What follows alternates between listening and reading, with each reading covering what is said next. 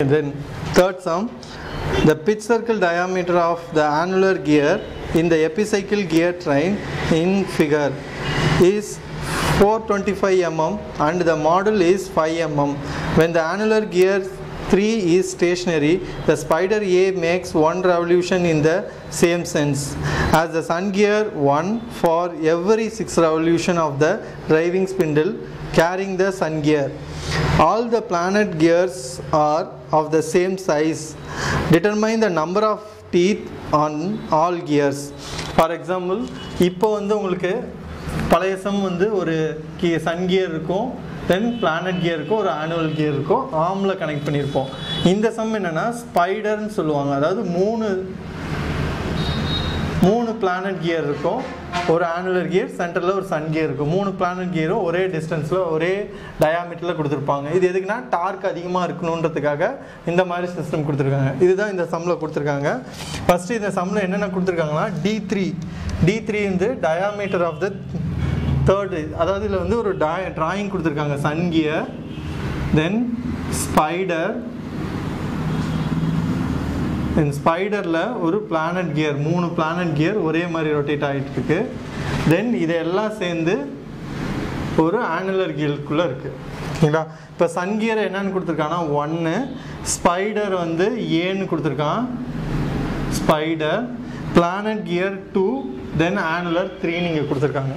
ஓகேவா? Sun gear ஏ, spider வந்து spider ஏ, Sun gear 1, planet gear 2, தென் 3 வந்து annular gear. Then இதில் given பார்த்தீங்கன்னா 425 mm வந்து diameter, then m is equal to 5 mm. அதாவது மாடல் வந்து இந்த எல்லா கியருக்கு 1, 2, 3, 4 எல்லா கியருக்கு வந்து ஈக்குவலாக இருக்கும். மாடல் வந்து 5.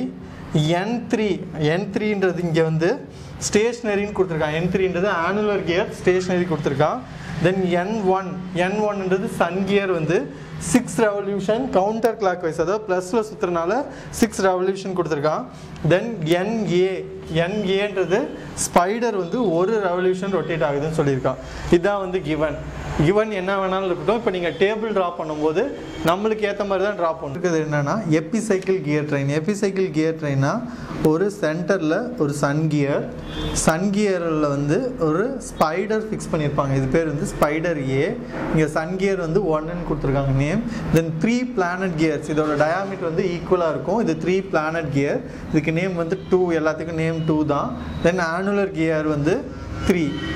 இங்கே இருக்க டேபிளில் பார்த்தீங்கன்னா ஃபஸ்ட்டு ஃபிக்ஸ் த ஸ்பைடர், இந்த ஸ்பைடரை நான் வந்து ஃபிக்ஸ் பண்ணிக்கிறேன். இது என்னோட அசம்ஷன் தான், நான் வந்து கிவன் கண்டிஷனுக்கு ட்ரா பண்ணல. ஸ்பைடர் ஏவை நான் ஃபிக்ஸ் பண்ணிக்கிறேன்.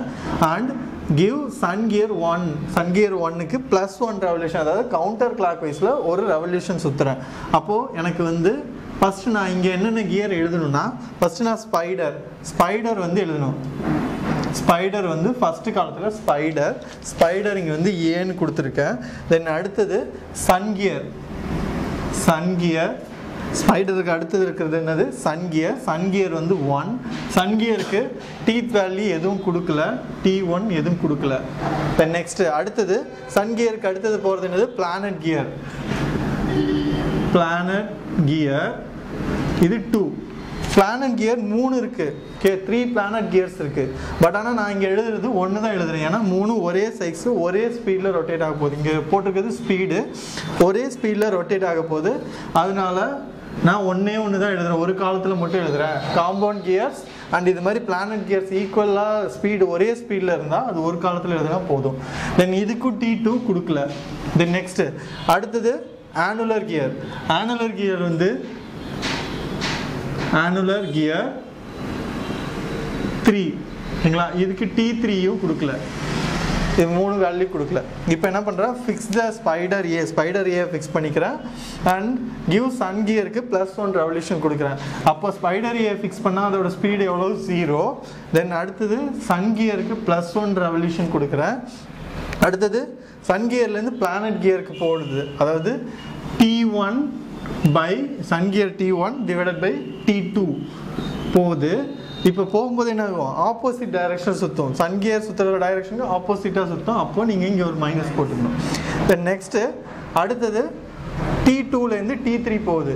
அப்போ T2லேருந்து T3 போகுதுன்னா பிளானட் கியருக்கு ஸ்ட்ரைட்டாக பவர் வரல. Sun கியர்லேருந்து planet கியர்லேருந்து annular gear.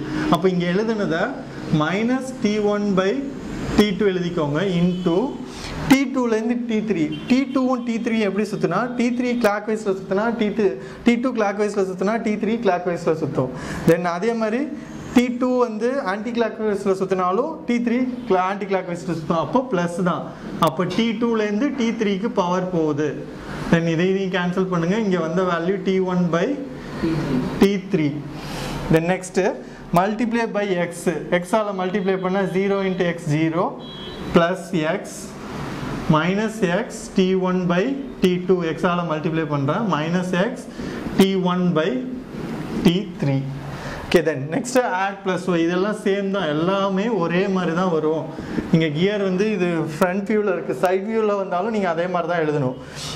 தென் டோட்டல் மோஷன் பார்த்தீங்கன்னா 2யும் 3யும் ஆட் பண்ணால் total motion y x + y minus x T1/T2 then y minus x T1/T3. இது எல்லாம் என்னன்னா NA ஸ்பைடரோட speed, N1 Sun கியரோட speed, N2 planet கியரோட speed, annular கியரோட speed. இது நாலுமே வந்து அதோட ஸ்பீடு. தென் இப்போ வந்து என்ன கிவன் கண்டிஷன், அவன் என்ன கண்டிஷன் கொடுத்துருக்கான், கொஸ்டினில் என்ன கொடுத்துருக்கான்னு நல்லா படிச்சுட்டு அந்த கிவன் கண்டிஷனை எழுதுங்க. ஃபஸ்ட்டு கிவன்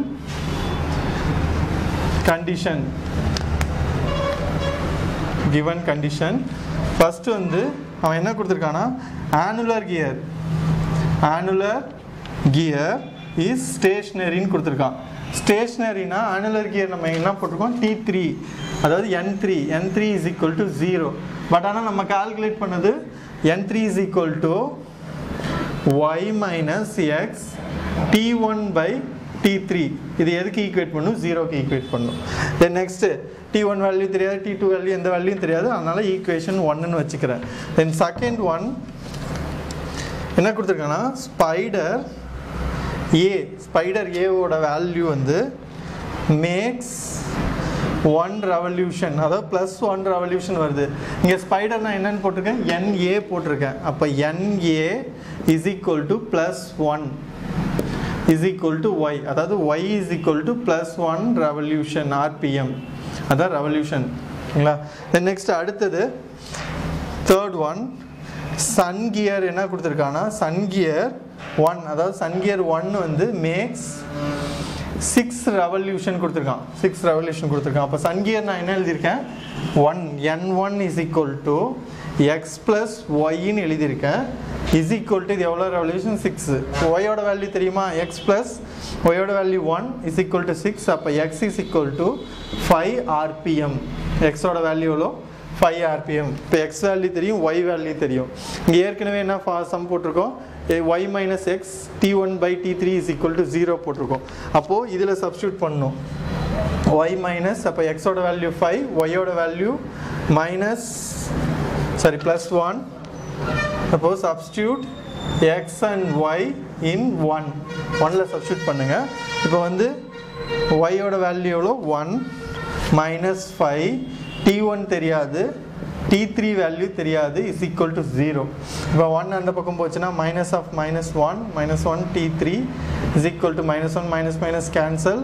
அப்போ 5 T1 T3 is equal to 5 T1. இது ஒரு ஈக்குவேஷன் கிடைக்கும். T3 is equal to 5 T1.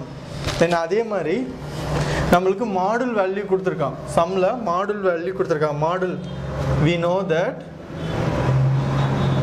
Module is equal to m is equal to d/t. Module m is equal to d/t. d ஓட value r, இது எப்படி எழுதலாம்னா t is equal to d/m, அதாவது இந்த பக்கம் போச்சுன்னா d/mன்னு எழுதலாம். சரியா. இப்போ நம்ம சம்மில் எனக்கு T3 வேணும்னா T3 is equal to d3m, அதே தான். ஏன்னா சம்மில் வந்து d3 கொடுத்துருக்கான் 25, mோட வேல்யூ 5ன்னு கொடுத்துருக்கான். இதை சப்ஸ்டியூட் பண்ணிங்கன்னா T3 வேல்யூ வந்து 85 வரும். அப்போ T3 is equal to 85. 85 teeth தெரியும். ஆனால் அதே மாதிரி T1 is equal to அதாவது 5 T1 is equal to 3 T3 முதல்ல கால்குலேட் பண்ணி வச்சுருந்தோம் இந்த வேல்யூ. இப்போ எனக்கு T3 85 அப்போ T1 is equal to 85 divided by 5 is equal to 17 teeth. அப்போ T1 is equal to 17 teeth வந்துருச்சு. இப்போ எனக்கு T1 தெரியும், T3 தெரியும், பட் ஆனால் T2 தெரியாது. இப்போ T2 வேணும்னா N2 is equal to, for example எனக்கு T2 வேணும்னா N2 is equal to y minus x T1 by T2 போடணும். எனக்கு T2 தெரியாது, x வேல்யூ தெரியாது, xy வேல்யூ தெரியும், N2 வேல்யூ தெரியாது. அப்போ நம்ம இதில் சப்ஸ்டியூட் பண்ண முடியாது. இதுக்கு என்ன பண்ணலான்னா ஃப்ரம் ஜாமெண்ட்ரிலேருந்து சம் போடணும். இப்போ எனக்கு T1 value, for example T1 value வந்து 17 தெரியும், T3 வேல்யூ 85 தெரியும். நான் என்ன கால்குலேட் பண்ணணும்? T2 வேல்யூ கண்டுபிடிக்கணும். எல்லா டீத்தோட வேல்யூயும் கண்டுபிடிக்கணும். T2 வேல்யூ எப்படி கண்டுபிடிக்கலாம்? ஃப்ரம் ஜாமெண்ட்ரிலேருந்து எடுக்கலாம். ஜாமெண்ட்ரி பார்த்தீங்கன்னா சன் கியர் இருக்கும், பிளானட் கியர் 3 பிளானட் கியர் இருக்கும், சுற்றி ஆனுலர் கியர் இருக்கும். ஓகேவா? இப்போ இதில் வந்து ஸ்பைடர் இருக்கும். இப்போ எனக்கு ஆனுலர் கியர் வந்து 3 2 1 ஸ்பைடர் வந்து A. ஓகேவா? இப்போது எனக்கு 3ஓட வேல்யூ, அதாவது இந்த இடத்துலேருந்து இந்த இடம் டயாமீட்டர் D3 வேணும். D3 வேணும்னா சன் கியர், நடுவில் சன் கியர் இருக்குது, இங்கே ஒரு பிளானட் கியர் இருக்கும், இங்கே ஒரு பிளானட் கியர் இருக்கும். இதான் டிஸ்டன்ஸ். இங்கே ஒரு பிளானட் கியர் போகிற அளவுக்கு டிஸ்டன்ஸ் இருக்கும், அதே மாதிரி இங்கே ஒரு பிளானட் கியர் போகிற அளவுக்கு இருக்கும். தென் சென்டரில் சன் கியர். இது is equal to D3 annular gear is equal to ஒரு Sun gear D1 plus 2 planet gear 2 planet gears D2. ஓகேவா? இதுதான் வந்து equation. D3 is equal to annular gear is equal to D1 plus 2 D2. இதை போட்டிங்கன்னா ஈஸியாக calculate பண்ணலாம். Model வந்து எல்லாத்துக்கும் சேம் தான். For example M is equal to D by T. எனக்கு இப்போ வந்து T வேணும், அதாவது D இருக்குது, எனக்கு வந்து Tயை நான் இங்கே சப்ஸ்டியூட் பண்ணுறேன். அதாவது M into T is equal to D. இப்போ D1னா இங்கே T1 போடுவீங்க, D2னா T2 போடுவீங்க. பட் ஆனால் M ஆனால் சேம் தான் எல்லாத்துலேயும். இதை சேஞ்ச் பண்ணி போட்டிங்கன்னா, ஃபார் எக்ஸாம்பிள் நான் இங்கே எழுதுகிறேன், D3க்கு பதிலாக D3க்கு பதிலாக T3M is equal to T1M plus 2D2Mன்னு போடுவீங்க. இப்போ எல்லா இடத்துலையும் M காமனாக இருக்கா? இப்போ இந்த M எடுத்துட்டா இங்கே இருக்கிறதுக்கு T2. ஓகேங்களா? இப்போ இங்கே M காமனாக இருக்கா? எல்லாத்தையும் எடுத்துக்கிட்டிங்கன்னா அப்படியே ஈக்குவேட் பண்ணலாம். Similarly T3 is equal to T1 plus 2D2 because model வந்து எல்லா கியருக்கும் சிமிலராக இருக்கிறனால, ஒரே மாதிரி இருக்கிறனால இந்த மாதிரி பண்ணுறோம். T2. ஓகேங்களா? இப்போ நம்மளுக்கு T3 தெரியுமா? 85 is equal to T1 value 17 plus 2 T2. இப்போ இதுலேருந்து T2 value கண்டுபிடிச்சிடலாமா? T2 is equal to 34, இந்த பக்கம் போயிட்டு 34 teeth. The answer. இப்போ என்னன்னா சம்மில் டீத் எதுவுமே கொடுக்கல, நம்மளாம் வந்து ஒரு 3 ஸ்பீடோ கொடுத்துருக்காங்க, ஒரு 3 எலிமெண்ட்டோட ஸ்பீட் கொடுத்துருக்கான். இந்த 3 கியரோட ஸ்பீடு வச்சு டீத்து கால்குலேட் பண்ணோம். தென் மாடுலை ஈக்குவேட் பண்ணி ஃபைனலாக T2 கால்குலேட் பண்ணோம். இதுதான். இதில் என்னென்னா இது ஃப்ரண்ட் வியூ, இதில் சைட் வியூ இருக்குது. ஃபார் எக்ஸாம்பிள் கியர்ஸை இப்படி கனெக்ட் பண்ணி வச்சுருப்பாங்க. இது A, தென் கியர் B, இது கியர் C.